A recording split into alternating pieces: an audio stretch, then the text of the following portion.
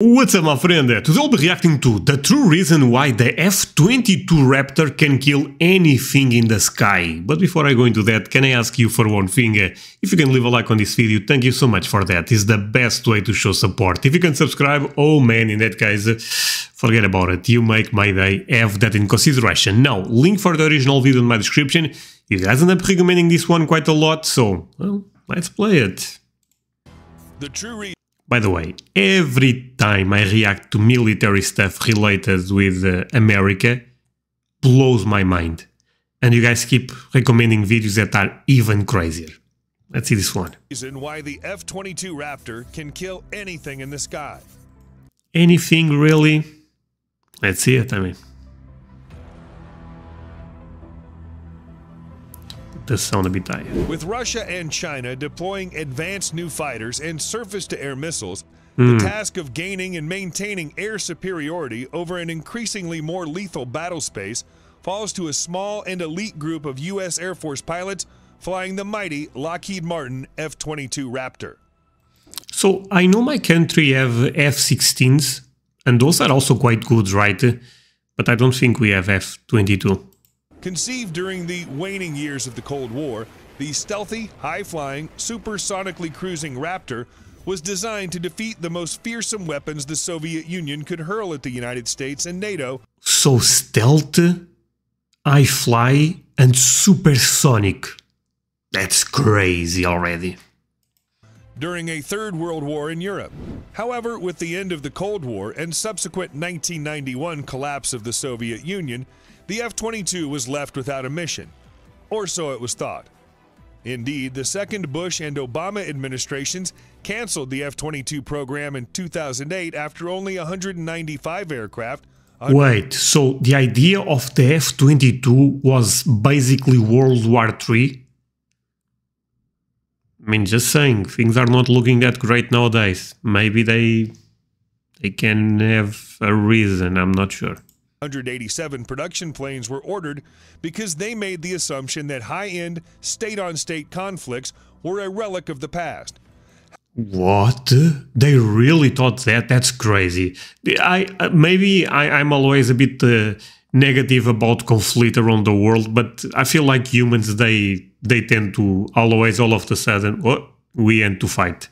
Let me run that back because I want to understand a bit better why Obama and Bush did that. Sorry, guys. Without a mission, or so it was thought. Indeed, the second Bush and Obama administrations canceled the F-22 program in 2008 after only 195 aircraft. 187 production planes were ordered because they made the assumption that high-end, state-on-state conflicts were a relic of the past. That surprises me, my friends. Especially Obama, not that much, but Bush, with the 9/11 situation. How can he even think about that, right? I mean, America have a lot of enemies. I mean, I think this is not even our take, right?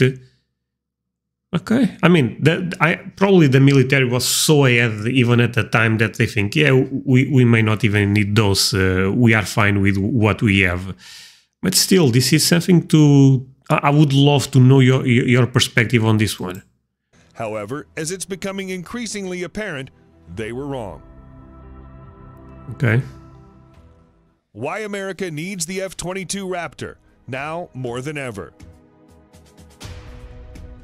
Now, with voices on the left and right clamoring for action in Syria, where the Kremlin is propping up its longtime ally, the Assad regime, the Pentagon finds that it has to rely on its tiny fleet of 186 F-22 Raptors if the call... And by the way, this video is actually 3 or 4 years old, so there was not a lot of the wars we have right now. So this makes even more sense now. Fascinating. To establish a no-fly zone or a safe zone in that war-torn nation. The Raptor is the only operational combat aircraft that the United States operates that Washington can rely on to take on and defeat advanced air defenses such as the Panzer S-1, S-300 V4, and S-400 that Moscow has dispatched to Syria. Holy Moreover, moly. it's the only aircraft in the U.S. Air Force inventory that possesses a huge performance overmatch against late-generation Russian fighters such as the Su-30SM Flanker H and the Su-35S Flanker E, both of which the Kremlin has also deployed to the region.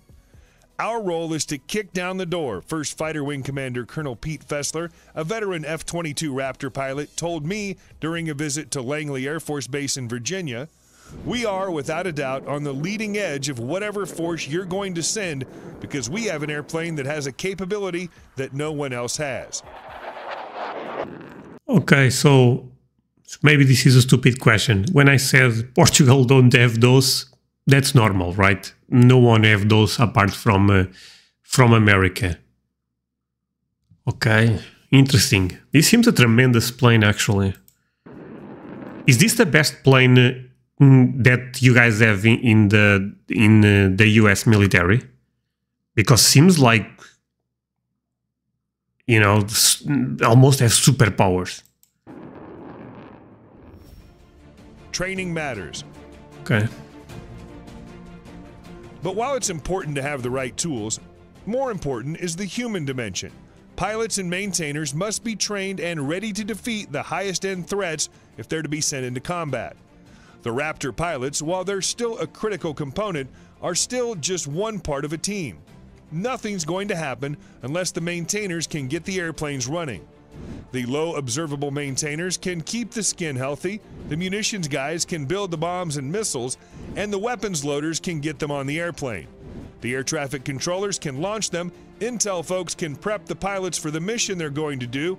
All those things have to come together, and if they get out of sync, none of it works. The ultimate insurance policy. In many ways, the Raptor is the U.S. Air Force's insurance policy. While the rest of the Air Force has been preparing for and fighting low-intensity warfare scenarios, as an elite vanguard force, the Raptor fleet has focused almost exclusively on defeating the highest-end threats. We've been focused on the high-end... Okay, my friends, the thing is, with me, I always ask a lot of stupid questions and I do a lot of pauses. You guys should be aware already. But one of the planes that impressed me the most was the A-10 Warthog. So that's a completely different plane than this one. The Warthog is basically 12 people on the ground. I think I'm correct on that. This one is basically... what? Actually, I'm not sure. So this is trying to destroy the equivalent of them on the enemy. Maybe, I'm not so sure. Or trying to hit really specific targets like the ones they end up showing previous. Could be that. Basically things that are super impactful for the war, but the A-10 Warthog is more helping the soldiers on the ground. Maybe I'm saying a lot of BS, but I'm trying to make some logic, my friends. Threat all along, Fessler said. And a really, really dumb question now. The Warthog versus the F-22 is not even a fight, right? The F-22 seems, again, alien type of plane that would completely annihilate the Warthog, I assume. In fact, the departure from standard for us is the times we... Warthog or Warthog? I know it's the A-10. We go over to Operation Inherent Resolve, the counter-ISIS campaign, and do the close air support type missions over there. Okay. Low-intensity conflict is not our bread and butter.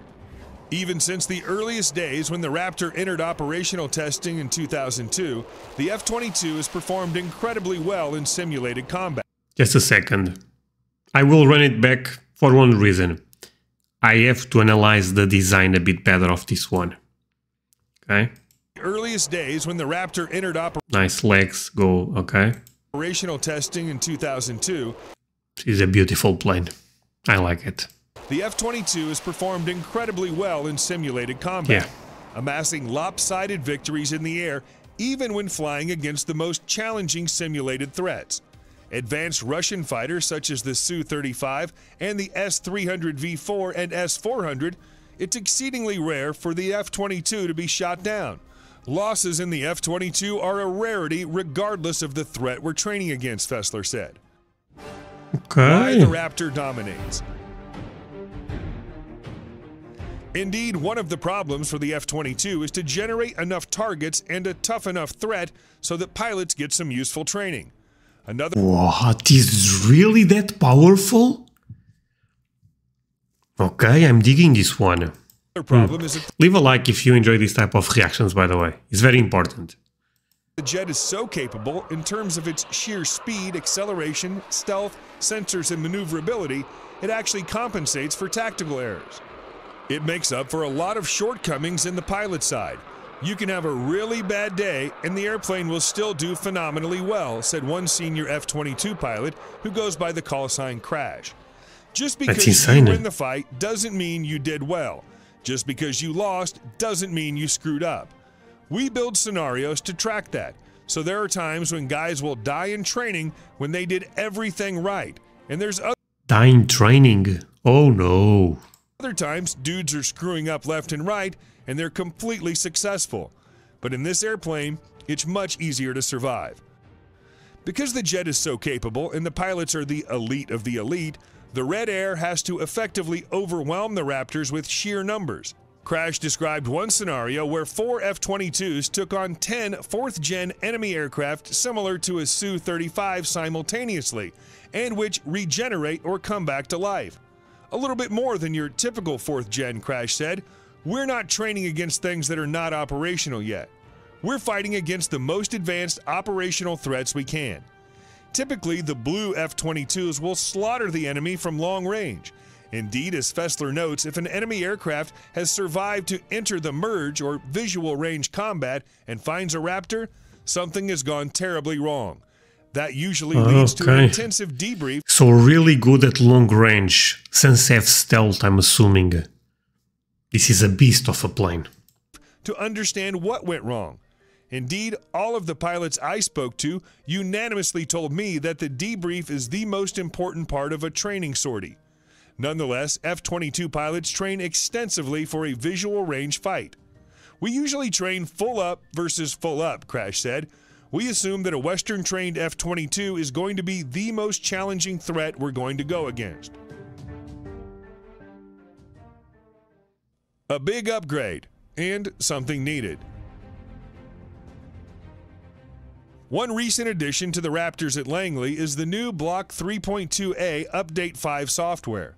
At long last, the new upgrade adds the Raytheon AIM-9X Sidewinder high-off boresight missile, something long don't understood a single thing that he said there. What? Coveted by the F-22 community. The addition of the AIM-9X is a huge improvement for the Raptor. The addition of the new weapon greatly increases the F-22's already formidable lethality. That's even though Upgrade 5 is an interim capability. The AIM-9X and the Raytheon AIM-12OD AMRAAM missiles will be fully integrated onto the Raptor with the Increment 3.2B upgrade, which is yet to be fielded. Okay, so new software allows different weapons, I'm assuming.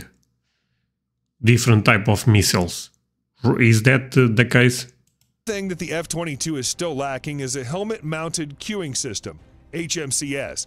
That would be used to exploit the outer edges of the AIM-9X's capabilities. It's a feature that's common on most U.S. fighter aircraft and most foreign ones. It's a beautiful plane, actually. It looks so clean. I love it. The lack of such a system would normally place the Raptor at a severe disadvantage in a dogfight if the aircraft didn't perform as well as it does. The Air Force is still planning on adding such a helmet-mounted cueing system to the F-22, but pilots at the 1st Fighter Wing say that's not an absolute necessity. The Raptor can usually dominate a fight even without such a system. Indeed, as Fessler noted, even without the AIM-9X or a HMCS, F-22 pilots often close into gun range and ambush other jets in visual range. I can sneak up on a guy, Fessler said. In the F-22, I convert on guys, and they never even see you there. You roll up right behind them and go, why waste a missile when you have a gun? Ultimately, as the U.S. Air Force's only dedicated 5th-generation air superiority fighter in an increasingly hostile world, where the threat grows more challenging every day, it's in the service's best interest to ensure the Raptor remains as capable as possible. Right now, the Air Force is slated to equip the F-22 with a helmet-mounted sight by 2020. but similar efforts have... I don't get why the helmet being upgraded would be such a big deal. Because they have a screen with everything also. It's just to not do this. Maybe I'm being a bit, you know, I'm lacking knowledge on this department. have fallen prey to budget cuts in the past. The helmet would be awesome to have, but it's not a game changer for us, Crash said. But a helmet-mounted sight would help us a lot. Oh, so they can also do this type of stuff, right? And still have in control what's going on. Okay, that makes actually a lot of sense. Beast of a plane. Really enjoyed this one. F-22. So this was a recommendation that I got from one of you guys, and when I was searching for the video, I also saw there is a video from Infographics that says why the F-22 beats everything in the air, something like that also. And from what I was doing a preview, seems like they even compare with Chinese planes that try to destroy the F-22. I was thinking, should I react to this or this one? And I'm going with this one. Should I react also to the other one, or do you guys think this covers enough? This is a fascinating plane, actually.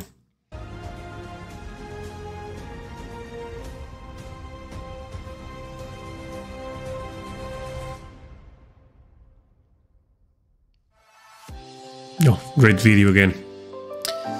Hey my friends, thank you so much for watching. Really hope you end up enjoying this video. I love to react to military stuff. Sometimes, again, I admit I'm a bit ignorant when it comes to this type of videos, but on the other hand, probably what makes fun is me learning about all of those crazy planes, crazy aircrafts, etc. But yeah, don't forget to leave a like, subscribe, all the good stuff, and also tell me if you would love me to react to that video that basically explains even in better detail why the F-22 is one of the best planes that you can have in war. Bye my friends, see you guys next time.